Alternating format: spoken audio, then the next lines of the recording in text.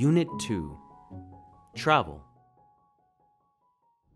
Every year, thousands of people move to Canada.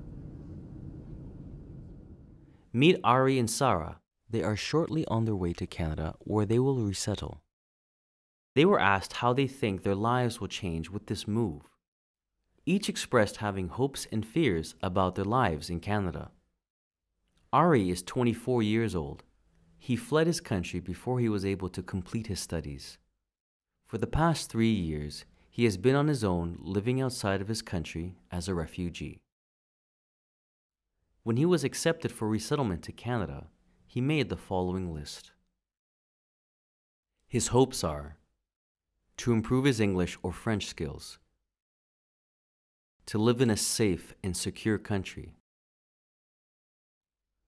and to continue his studies and find a job to support himself. His fears are being alone in Canada, facing the long, cold winters, and that his previous studies will not be recognized in Canada, and he will need to start over. Sarah is 45 years old. Her partner died. She has been living in a refugee camp for the past 15 years and has no formal education. She is moving to Canada with her 2 children. Sarah also has hopes and fears about her new life in Canada. When she was accepted for resettlement, she made the following list.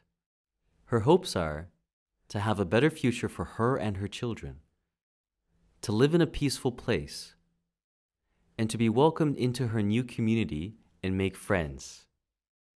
Her fears are having difficulty communicating in English or French, being very far from her home country and her relatives, and raising her children in a new culture.